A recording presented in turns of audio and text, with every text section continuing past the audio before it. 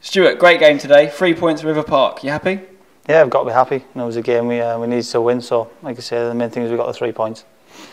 We would like you to introduce our man of the match today. Steven Gerrard's got it. Steven, congratulations. Do you want to give him the champagne? Well done, Stevie. Yeah, of course. It was a massive game for the lads. We've worked really hard. It's important me and Stewie are reading off the same script.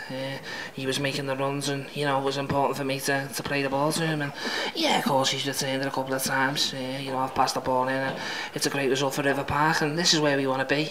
It's really important now we carry on. The likes of Stewie, Jordan, myself, and Deansy all working hard. So yeah, of course it's a great result for the lads. So very happy.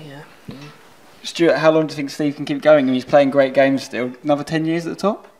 Yeah, we hope so. Like I say, he's a big player in our team, and you know we need to keep him fit and well, and like I say, produce some forms like you did today. Steve, you talked to me about Stewart joining the club. You happy with him, have him at Liverpool?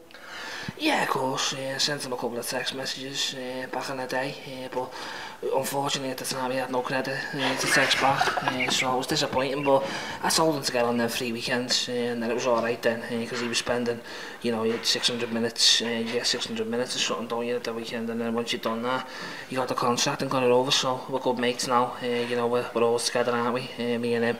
And we always enjoy having a nice caramel digestive with a cup of tea, which goes down really well. But you know, always it's important. We are busy mates though now, so.